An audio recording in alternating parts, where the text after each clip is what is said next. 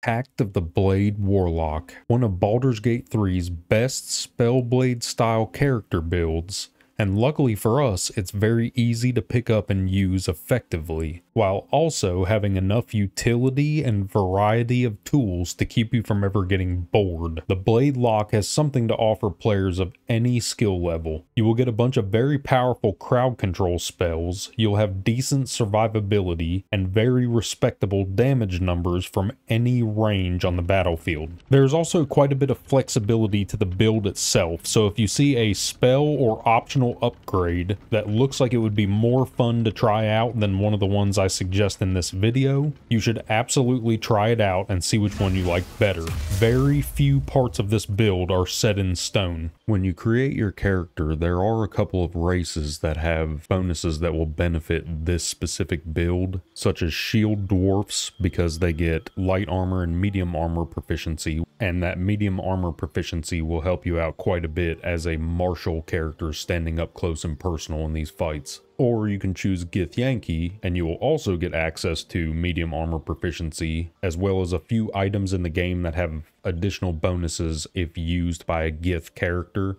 And a lot of those things work out pretty well for this build. So if you're willing to play a Gith, they are probably the best race for this build. Statistically speaking, none of y'all are going to pick either one of those two races, so this will work just fine with humans, half-elves, elves, and tieflings as well. Just know that you're going to be a little bit less tanky with some of those races, but that's just fine. As far as the level 1 build goes, we're going to choose Warlock as the class. We will choose Eldritch Blast. This is a must-have pretty much for every Warlock build. This is one of the single best spells in the game once you buff it up with all the things you're going to get while you're leveling. And it's a cantrip. You can cast it unlimited times for free. Minor Illusion is another fantastic cantrip that you can use to distract enemies before combat, positioning them into better areas because they'll go investigate the illusion and you can get them to group up and then drop something on them or shoot a fireball on top of a bunch of grouped up enemies, and it works out really well.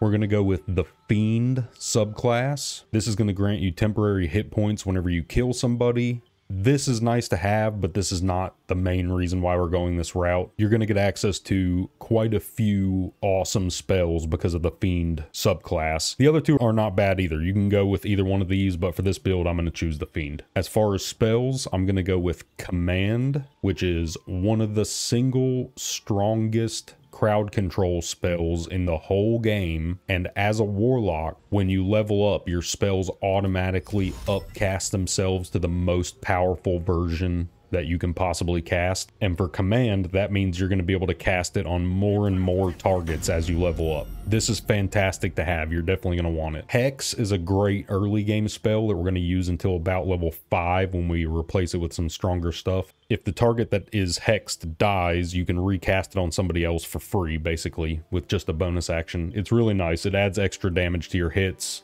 Very, very nice to have in the early game, especially. The background you choose is not a massive deal. You can pick whatever you want here. I'm just going to leave it on Acolyte for this build. It's going to work out just fine. As far as stats go, I'm going to set them at 8, 14, 16, 10, 10, and 16. Dexterity, Constitution, and Charisma are your main stats, with Charisma by far being the most important for this build. Constitution's nice to have because it'll help you maintain concentration on your spells, as well as increase your health when you level up. As far as your skill proficiencies go, none of these is really game breaking, so it doesn't really matter what you choose here. You can pick whatever you want. If this character is going to be your party's face, your conversation character that does most of the talking, Deception and Intimidation are both great choices. These can both help you out in different dialogue situations. I'm going to go ahead and go with those. But like I said, if you want to pick one of the other ones, it's not a big deal. Go ahead and choose whatever you want there. For the first few levels of playing this character, you're going to be casting Hex on a target,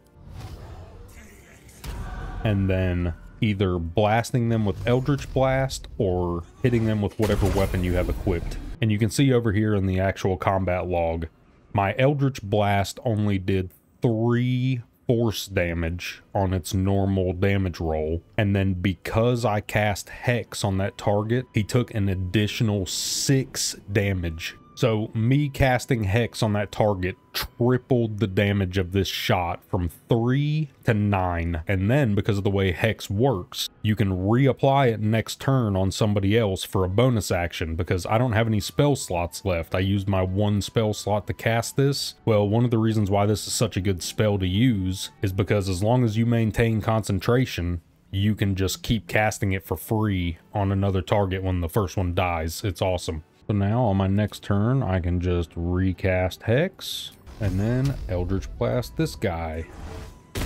And that time it didn't triple the damage, but instead of only doing 6 force damage, it did 11 total damage. So it almost doubled the damage of that shot. Playing a Warlock as your main character is awesome. There are multiple different Warlock-specific dialogue options like this that may get you through a situation more easily. Sometimes they don't have good outcomes. Sometimes you say something stupid and you end up getting blasted for it, but it's cool to have those different options, and Warlocks have some pretty cool ones. When you get to level 2, you're going to get to choose another spell, and I'm going to go ahead and pick Armor of Agathis for this one. This is a really good defensive and offensive option you can use, and it might not sound like it's doing much, only giving you 5 temporary hit points, but if you look over here, you can see that my guy only has 19 health total, so an extra 5 on top of 19 is a huge percentage of extra health. As you level up, this buff will get more powerful, and it will do more damage to attackers when they hit you. This is a very, very nice spell to have. As far as Eldritch invocations go, it really depends on what race you decided to go with. If you're playing a Githyanki or a Shield Dwarf, like I mentioned, you don't necessarily need to take Armor of Shadows as soon as possible. You won't need to take it at all because you're going to have access to medium armor.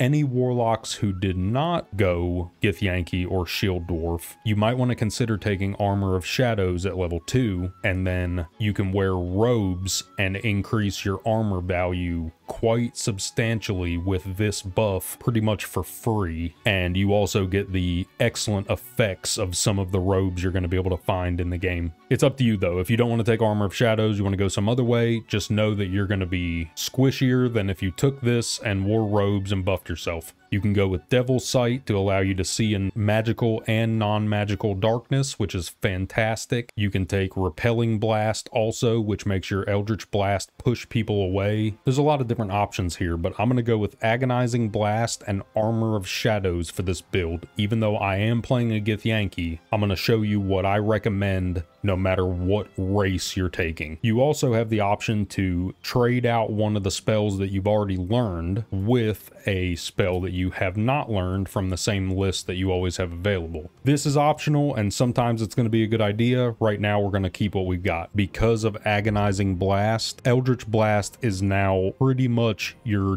definitive most powerful attack. It sounds great. It friggin' hits like a truck. It's awesome. You're going to love it. Don't forget to reapply your hexes and keep on blasting. Level 3 is where this build really starts to come online, and you actually start to feel like the badass Spellblade character you wanted to make in the first place. Don't get me wrong, Eldritch blasting people from across the room is freaking sick, but now you have more options. First of all, you get to choose another spell, and for this one, I'm going to take Cloud of Daggers. You'll notice that this is another concentration spell, which means that we cannot cast it and Hex and maintain concentration on both at the same time. So make sure that you're not casting Hex if you have a Cloud of Daggers up that you're not trying to get rid of, and vice versa. But Cloud of Daggers is a fantastic spell, and you're definitely going to get quite a bit of use out of it. And for the Pact boon, this is probably the most important choice you're going to make on this whole character. You need to choose Pact of the Blade for this build.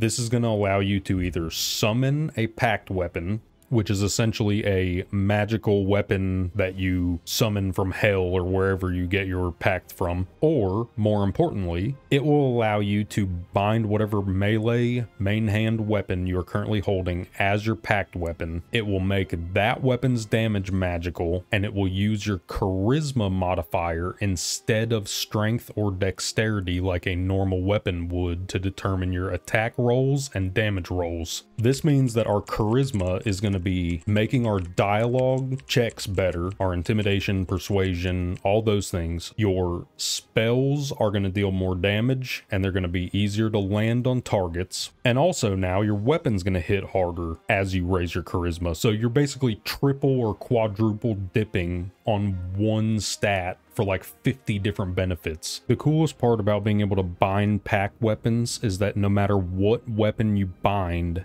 it gives you proficiency with that weapon. So as you can see right here, I'm not proficient with scimitars, so equipping this weapon would be a very, very bad idea under normal circumstances, because my character is going to have a very hard time hitting people with it, and it's going to do less damage when I land hits. Now, let's bind it as my Pact weapon. And you can see now it's 4 to 9 damage, and I am proficient with it. So now it's going to add my proficiency bonus to the attack rolls. It's a big deal. And it's using my charisma modifier to buff the damage instead of dex. So now it's +1 more damage. At level 4, we're going to get to choose another cantrip. And for this one, I'm going to go with Bone Chill. This is a cantrip you can cast that will prevent the target from healing until your next turn when you land it on them. There are a few fights in this game where the targets will actually be actively trying to heal, and you can just completely shut that down with one cast of this spell. It's great. But feel free to take friends if you want extra options in your conversations. Just be aware that in the higher difficulty settings, this can get you caught. People can realize you're casting it on them, and they will not like that. Mage Hand is also not a bad option, and neither is Blade Ward, so feel free to take any of these. These are not game-breaking choices. Eldritch Blast is the only cantrip you're ever going to care about. And as far as spells go for these very early levels, it's kind of tough. You can take Darkness and hide in and out of darkness. You can use this to get away from targets. It's a very powerful tool, and you can actually build an entire warlock build around darkness. The problem is it will make some combat situations more difficult for your party members if they themselves are not built for darkness. So if you're not going to build your whole group for darkness, it's nice as a tool to have, but I wouldn't focus mainly on it. Misty Step is always good to have because mobility is fantastic in this game. Mirror Image is a strong defensive cooldown you can use. I'm going to go ahead and choose Hold Person. This is a very strong crowd control ability that you're going to want to have pretty much all the way through the game, so we're going to take it now. And as far as our first feat, I'm going to put this one in ability improvement and put 2 extra points in charisma. And the reason for that is because we are gaining so many bonuses from charisma that those 2 points right now are going to get us a ton of value over the playthrough of this game. Level 5 is where another huge chunk of bonuses come in. First of all, the Deepen Pact passive is going to give you extra attack as long as you're using a Pact weapon from this point forward. So now for every action, you can make 2 attacks with that super buffed charisma weapon. We're going to get to choose spells, and now you have access to the level 3 spells. And I'm going to go ahead and tell you, Hunger of Hadar is pretty much a mandatory choice at this level. You are absolutely going to want this spell. It is so freaking strong in this game, it's not even funny. And then, since this is going to be pretty much the only thing we're going to be concentrating on under most situations, I'm going to go ahead and swap out Hex and get Fireball. So now we're getting access to Hunger of Hadar and Fireball at the same level, and it's only costing us Hex. You also get to choose another Eldritch Invocation at this level, and I'm going to go ahead and pick up Devil's Sight for this one. This gives us 80 feet of non-magical and magical dark vision. Alternatively, if you don't want to take Devil's Sight right now, you can take Repelling Blast and make it to where your first Eldritch Blast shot on a target for that turn will knock them backwards 15 feet. And this is a toggleable feature, so you don't have to knock them back if you don't want to. Just make sure you remember to toggle it off if you don't want to. At level 6, you're going to get access to the Dark One's Own Luck ability, which will allow you to add a 1d10 to an ability check. This can be used in conversation, and it is very, very powerful to have. You also get to choose another spell, and for this one, I'm going to take Counterspell. Counterspell is one of the most powerful spells in the game because you can use it to stop an enemy from killing you if you know they're about to. If your enemy is getting ready to cast some giant, fat, juicy crowd control spell on top of your party members, you can just shut that down and save your party's life by using this spell slot to cancel theirs. Warlocks don't have that many spell slots per combat encounter, so you really don't want your Warlock to be the one counterspelling bad effects like this, but you do want your Warlock to be able to counterspell one if they need to. So we're definitely going to pick up counterspell for sure. At level 7, we get to choose another spell, and I'm going to pick Wall of Fire for this one. And you want to know why? Because it's friggin' sick to be able to summon a Wall of Fire across the room and burn a bunch of your enemies with it. It's fantastic. That's why we're playing this game. Just take Wall of Fire. It's sick. You're gonna love it. Just make sure you don't cast it underneath yourself and burn yourself, because it requires concentration and you'll instantly break your concentration sometimes, and then you just look like a fool. You also get to pick another Eldritch Invocation at level 7, and for this one we're just gonna take the one we didn't take last time. So if you picked up Repelling Blast last time, take Devil's Sight this time. You're going to want both of them, so just take whichever one you don't have yet. At level 8, we're going to be able to choose another spell, and for this one I'm going to take Scorching Ray. This spell is a way that you can rapid fire off a bunch of fire damage attacks on various targets, and it's actually going to cast more rays than it says in the description, because you're a Warlock, you're going to be upcasting it on accident, and it's going to be like pew pew pew. And then for our second feat, we're going to take Great Weapon Master. You don't have to go this route if you don't want to use a two-handed weapon, but you get quite a few bonuses, especially if you're playing a Gith. There's all kinds of two-handed Gith swords that will activate these effects, but if you're not playing a Gith, this is still a great choice because there are a ton of two-handed weapon options in this game that are very, very powerful for this build. Basically what this does is whenever you land a critical hit or whenever you kill a target with a melee weapon attack, it's going to allow you to make another melee weapon attack as a bonus action that turn. That's very powerful because one of the things this specific spec doesn't do very well is take advantage of bonus actions. Well, with this, you can. There's also a toggleable effect that reduces your accuracy a little bit, but increases the damage of your hits. You can choose. Having options is always good. At level 9, we're going to get to choose another spell, and for this one, I'm going to pick Cone of Cold. This is going to be a large frontal cleave attack that does cold damage to everybody you hit with it. It's also a constitution save, which is not what you normally use. Most of the stuff you do is dex save. So if you're fighting an enemy with lower constitution than dexterity, your odds of getting the full effect of the spell would be higher with this one. But if you don't want to take Cone of Cold, you can also very easily justify taking Flame Strike. And let me tell you, ladies and gents, Flame Strike is freaking badass and you're going to love it. So either one, take one of these spells. As far as the Eldritch Invocation choice goes, I'm going to take Minions of Chaos for this one. You're going to get access to a few very powerful elementals that you can summon that will very, very drastically change the way that your combat situations go.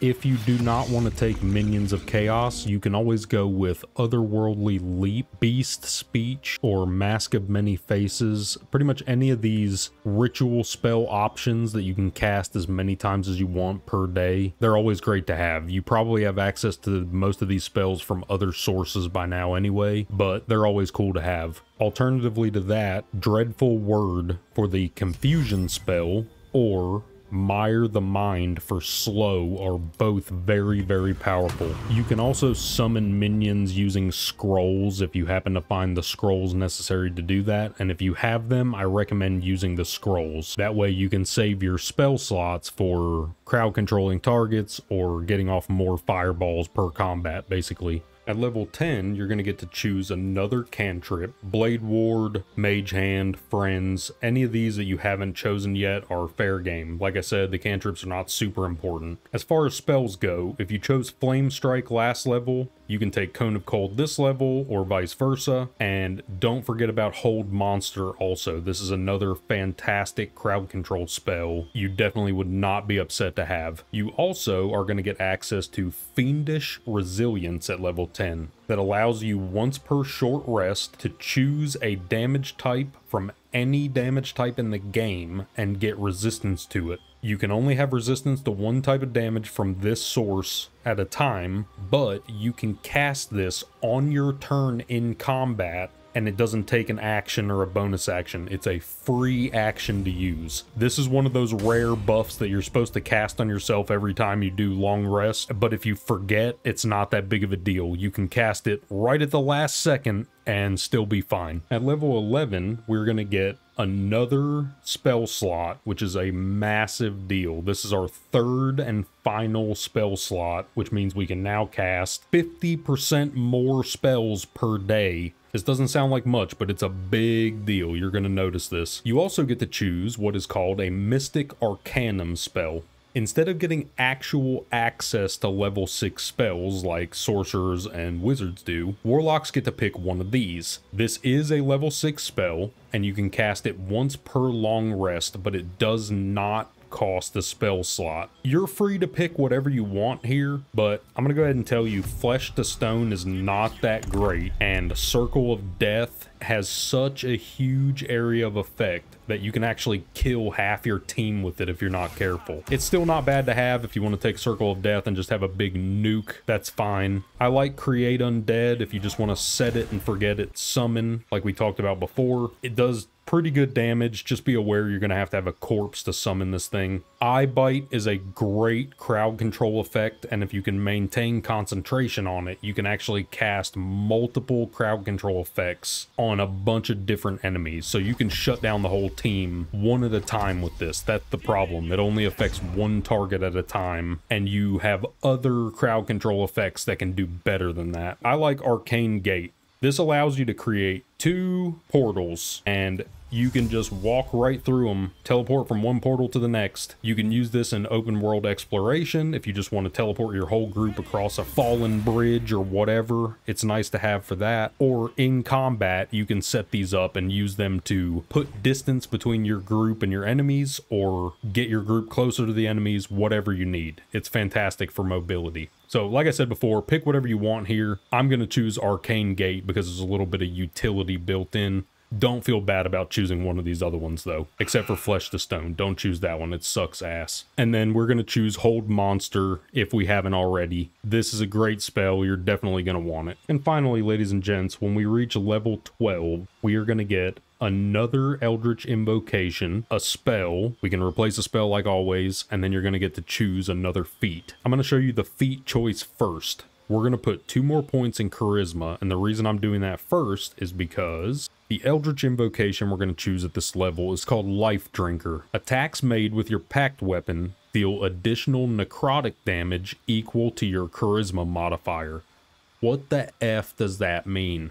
Okay, over here on my character's stats on the right side of the screen, if I hover over Charisma, now that we have 20 points in it, because we just added those last 2 points right here, now that we have 20 points in that, you see this +5 right here? That is our Charisma modifier. So every time you hit a target with your Pact weapon now, it is going to add +5 necrotic damage. That's not 1 to 5, it is a +5 necrotic. That right there might not sound like much damage, but let me go ahead and tell you that is a freaking huge amount of damage you're going to be adding. This is a big deal, and it's the main reason why level 12 Blade Lock is such a viable class. So 100% at level 12, you are absolutely going to want to choose Life Drinker for this build. As far as spells go, really choose whatever you want. You already have all the stuff you need to make this build work. If you want to take Blindness for more crowd control, it's a nice one to have because it's a Constitution save and it doesn't require concentration. It's going to let you cast this on multiple targets now that you're a high level warlock, and if you land Blindness on multiple targets, you don't have to maintain concentration, so then you can lay down a freaking Hunger of Hadar around them or Wall of Fire around them, whatever. Just know that Hunger of Hadar also blinds targets that are inside of it. Hellish Rebuke is actually really cool. You can retaliate against somebody that hits you. It's basically like holding up a giant flaming middle finger and blasting them in the face with it. But anyway, choose whatever spell you want. I'm gonna go ahead and pick Blindness. You guys take whatever you want here.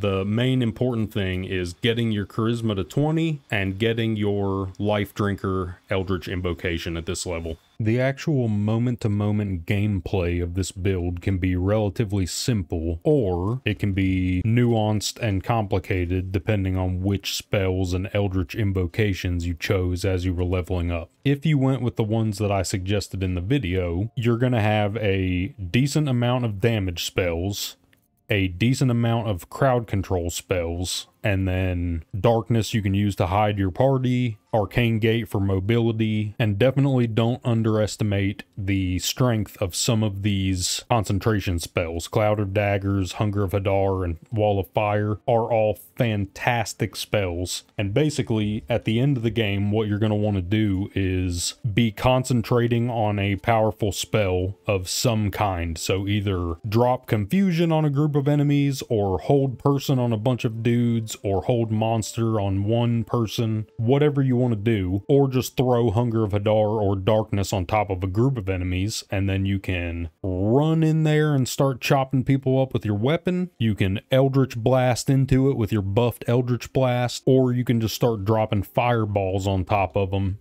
till you're out of spell slots, and then run up and start hacking them to pieces. Even though you have a limited number of spell slots per combat encounter, you're only ever going to have 3, not counting the ones that you might get from gear pieces and stuff like that. You will end up finding gear pieces that give you access to more spell slots per day. And also you will find some gear pieces that increase your armor class, and I recommend looking into those things when you find them. See if it's the best fit for your warlock, because like I said at the beginning, depending on what race you decide to go with, this build might be a little bit squishy, and you may want to mitigate some of that by increasing your armor class through other pieces of gear. In order to toggle on and off the toggleable features that I mentioned, if you come here to your actual spell book page, down here are the passives that you can toggle on and off. So Dark One's Own Luck, I usually don't use this in toggleable form. I'll usually use this in dialogue options, but you absolutely could. Repelling Blast is a fantastic one to put down here, and the Great Weapon Master All In. Repelling Blast, if you don't want your Eldritch Blast to push targets back, you want to turn it off so that it doesn't have the thing spiraling around it. And then same deal with this, the Great Weapon Master All In. You can see that with advantage, my hit chance on this target is 91% because this is currently nerfing my accuracy. If I turn it off, 99%. So on this target, I'm absolutely going to use this. You can make the decision yourself on a case-by-case basis. If you're down in like the 30s or 40s on accuracy percent for a hit, then sometimes you're better off just toggling this off, landing a hit for less damage. In the long run, Great Weapon Master is a massive overall damage buff. So if you want to just turn it on and leave it on, you can. I like having the option for each individual attack. How the character plays. Make sure you have a weapon bound as your Pact weapon. You can see right here, Pact weapon. This is permanent now. When the game first came out, you had to redo this every single day, and people were complaining like crazy because if you forgot to bind your Pact weapon and then you entered combat, you couldn't bind it, and then your warlock could be totally worthless for that combat encounter as far as melee attacks go anyway, and it just wasn't good. Now it's permanent, and there's other annoyances that come from that, but overall it's better this way. All in all though, make sure you have a weapon bound as your Pact weapon, and then you can just run up and start chopping people up. You see the extra 5 damage that it did from Life Drinker, and you see the extra attack for a bonus action that just procced from me killing a target with Great Weapon Master. Let's do Command Grovel. My guys are modded to be higher level than they should be at this point in the game, so I'm able to target more characters than you will be able to at this time. But it doesn't matter. You could do command on 1 or 2 targets and it's still a fantastic spell. Tell them all to grovel. They went prone. Can't move or take actions, bonus actions, or reactions. Has disadvantage on strength and dexterity saving throws. Attacks against the prone creature have advantage if they're made within 10 feet. And it has to spend half of its next turn's movement speed to stand up, which is fantastic. That's all really, really good. So now all these guys, watch this.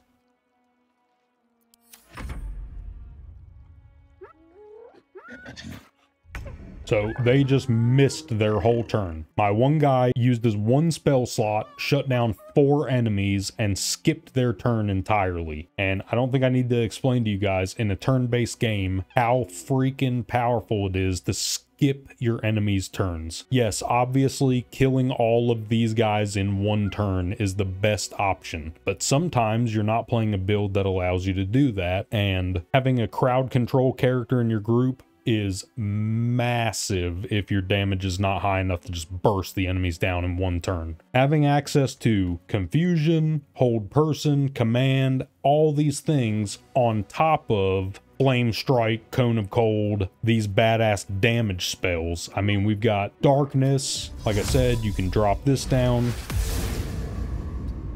And then your guys have Devil Sight, so you can see through the darkness. You get advantage on attacks while they have disadvantage. So it is a massive, massive buff playing like this. Now my guys are getting advantage on all the people that are in the darkness, or if I was in the darkness and they were outside the darkness, I would still have advantage on attacks against them.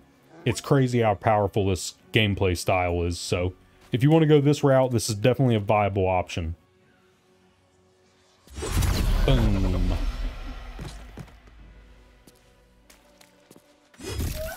Boom.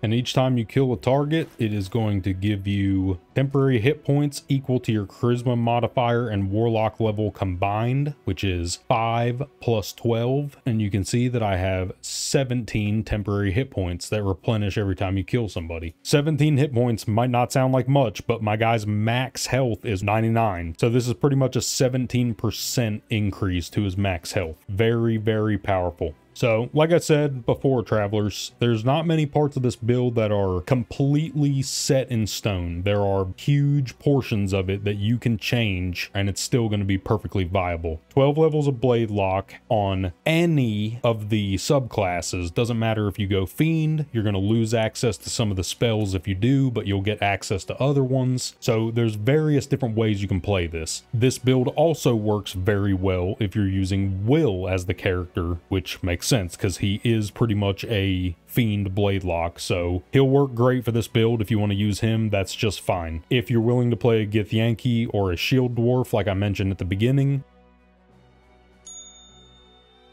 those are probably the best options, with Gith being probably hands down the best. But like I said before also, just play whatever you want. If you want to play a freaking half-orc, do it. If you want to play a human, do that too. That's fine. Let us know down in the comments what you think about the build. What other builds would you like to see covered? And feel free to come join us on the Discord, which will be linked in the description of the video. As always, travelers, I am glad you got to see me. Do your best to stay alive out there. Until next time. See ya.